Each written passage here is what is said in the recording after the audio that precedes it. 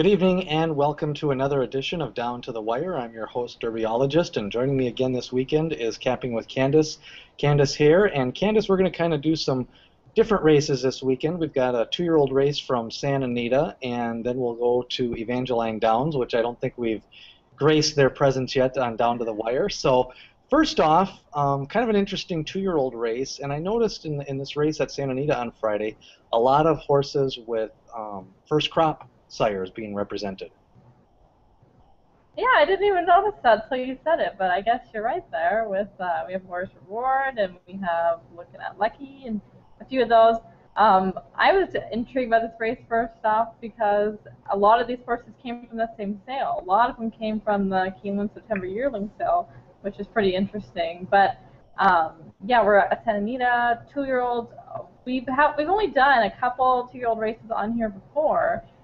But we have seen one of the runners here with Tiz Jolie, who I think we both were kind of keen on in her last start, and just didn't really get there. It was a well-beaten third, but she's back here. As is, we talked about Social Request, who is by Looking at Lucky, but I think he scratched from that race. He didn't end up running, but we did talk about him there. For me, neither of those are who I'm on here. There's a few horses in here with nice pedigrees, but I'm just not sure that they want to win early. A horse like Red Button stood out to me on pedigree. He's by Distorted Humor, out of Skipping Around. I just like the pedigree there for routing, but I'm not sure that he really wants to win first time out. For me, the horse who I really settled on here is Bull Bid. He's by Pulpit, out of My Magic Moment, who she was pretty precocious herself as a 2-year-old, and it just looking at his work pattern, he fired a bullet 2 works back. It just seems like he's working more quickly than a lot of these. And like I said, many of the horses here, they came from the Keeneland September yearling sale, but he came from the OBS March 2-year-old in training sale, and so I just think he's really tuned up from that and is ready to go first time out of the gate.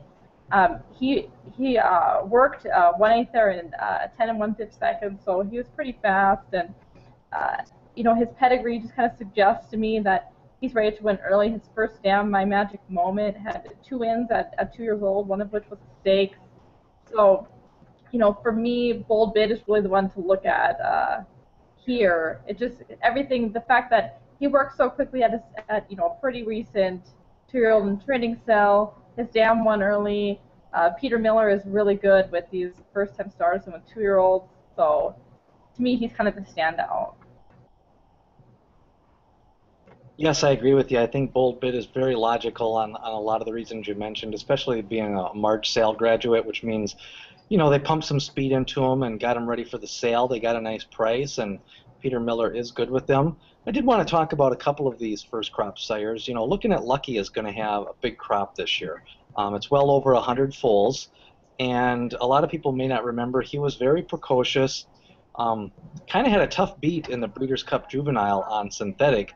Otherwise, he had one of the better and longer juvenile campaigns we've had in about the last 10 years. He actually ran quite a few races and was very quick to come around as a juvenile, and then had a strong 3-year-old race campaign that most people actually remember him as the horse this was kind of really when the dreaded rail came into effect, when Looking at Lucky drew the rail in his Derby, and a lot of people after that race thought he was the best horse, and then he came back and ran a couple of big races after that. So I think overall, with that big crop of mares, I think he's going to have a lot of winners this year, and he was kind of a smaller horse, and so I think his foals are going to develop quickly. So I'm not so sure about this one. The reason why he did have to scratch after being entered in that first race was because that they had forgot to file the paperwork, so his official thoroughbred papers weren't in with the racing office. Another one to watch is Munnings. I noticed he's got a one here called and Munnings was another horse that was trained by Todd Pletcher, a fast son of Spacetown, and one of the things with Spacetown is he really developed into a $100,000 sire after kind of just rising up through the ranks, and it'll be interesting to see now if he's going to become a sire of sires. So I think those are some horses I will be watching this summer from the first crop. I ended up going with a horse called Master's Circle in this race, couple of years ago, Stormy Atlantic had a lot of early winning first-time starters, and I just have a sneaky feeling I like the pedigree on this one, the sale price, and I just think on the inside he drew well and he gets Mike Smith. So Master's Circle is kind of my choice here. Yeah, I mean, a few others we didn't talk a lot about either. Doug O'Neill has one, Valerie Sanchez, that I gave a long, hard look. He's by Warriors Reward, who maybe has been kind of the red-hot sire of first-time starters early on this season. He's had some fast work, so, you could definitely make a case for him here, I think, though. I mean, I don't know about you. When I looked at his pedigree on just first glance, I really thought that he might be a good turf horse down the road. I agree with you, though. Overall, I think Peter Miller might have this barrel over a bunch with Bold Bid. I do think the horse to watch, or maybe the horse with the most potential, is the horse that you mentioned, that Red Button. Kind of surprising to me see him entered in a 5-furlong race in the middle of June. So who knows? Maybe they're just kind of getting a couple of runs of him. But I think he could potentially be a horse to watch later on this summer and into the fall with that pedigree. Now we're going to go to Evangeline Downs, and kind of a mixture. We got a nice mile race, and then we go to the turf race. The interesting thing with Evangeline Downs is a lot of these horses are pretty well known. There's some older, kind of some hard knocking horses, and Sunbeam, he's just a Louisiana bred that against his own type of horses, he's pretty tough.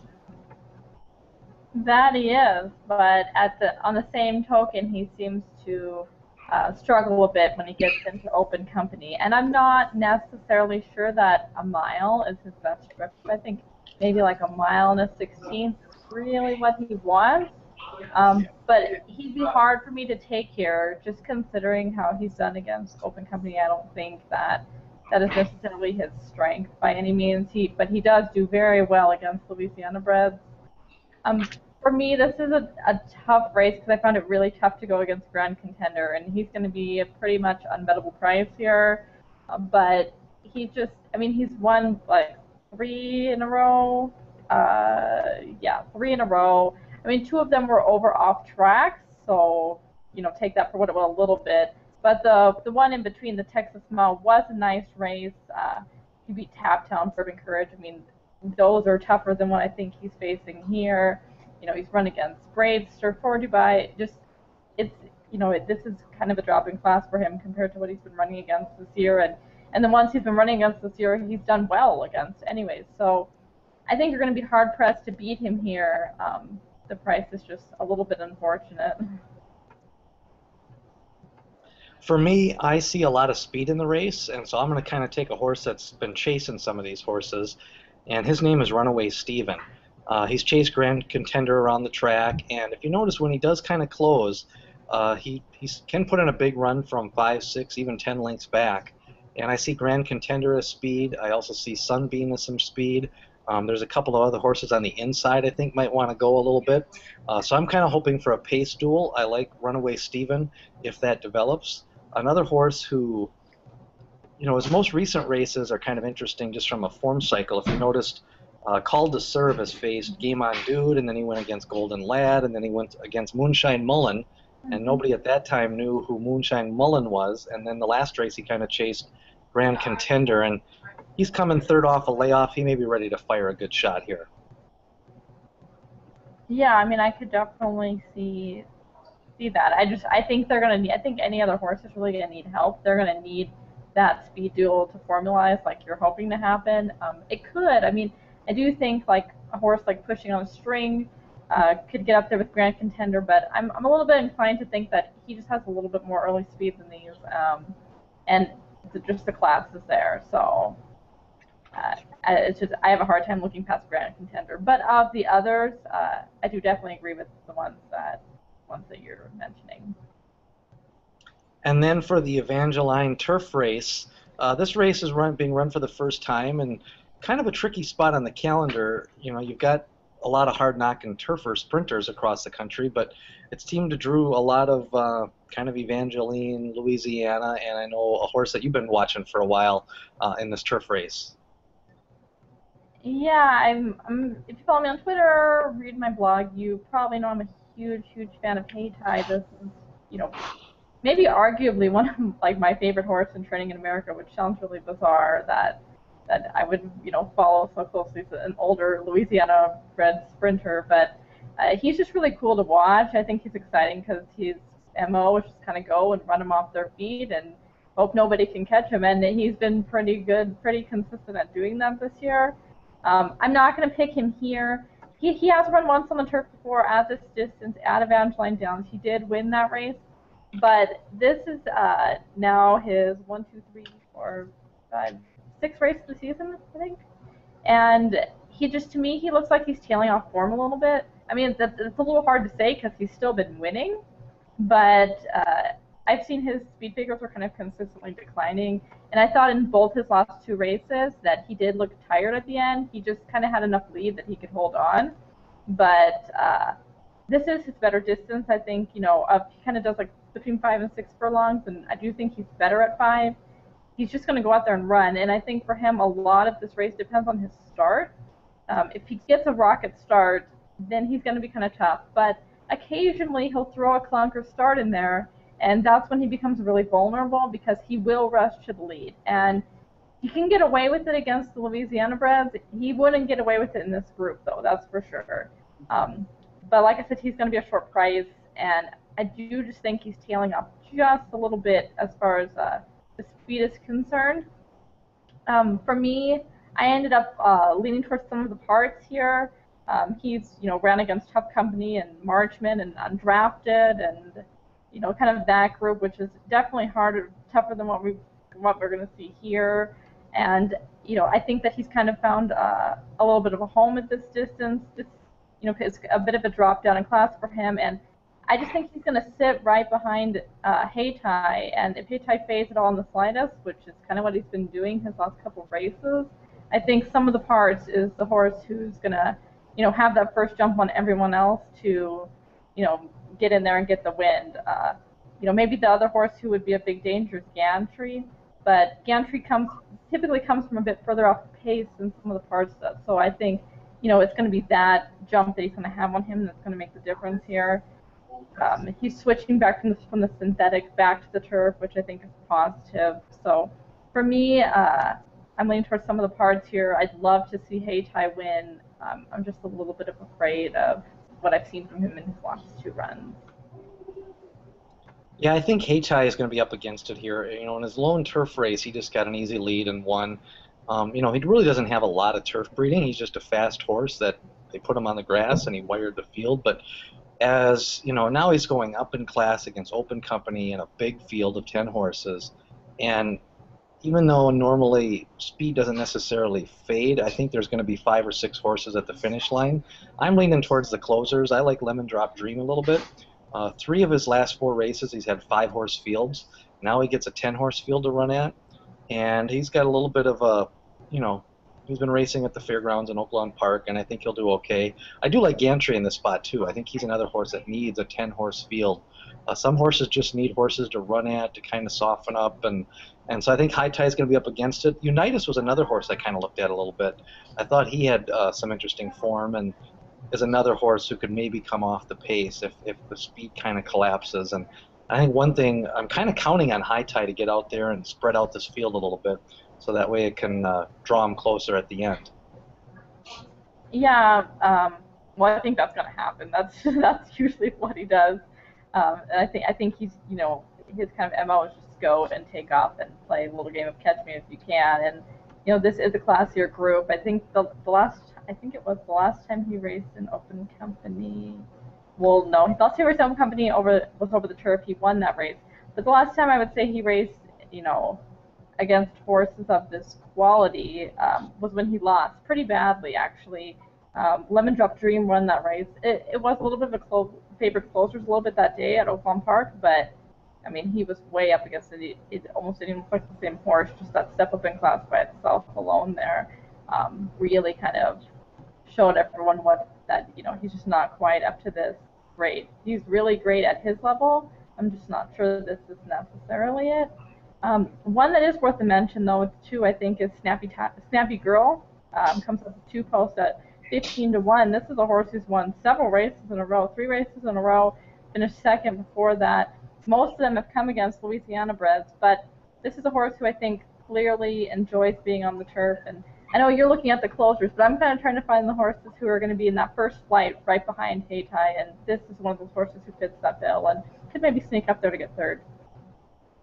Yeah, Snappy Girl, I thought this was a good spot for her. She's 2 for 2 on the Evangeline turf course, and I think you're right. She's with that second post position, she should be able to tuck in behind the speed, and she should almost get first run.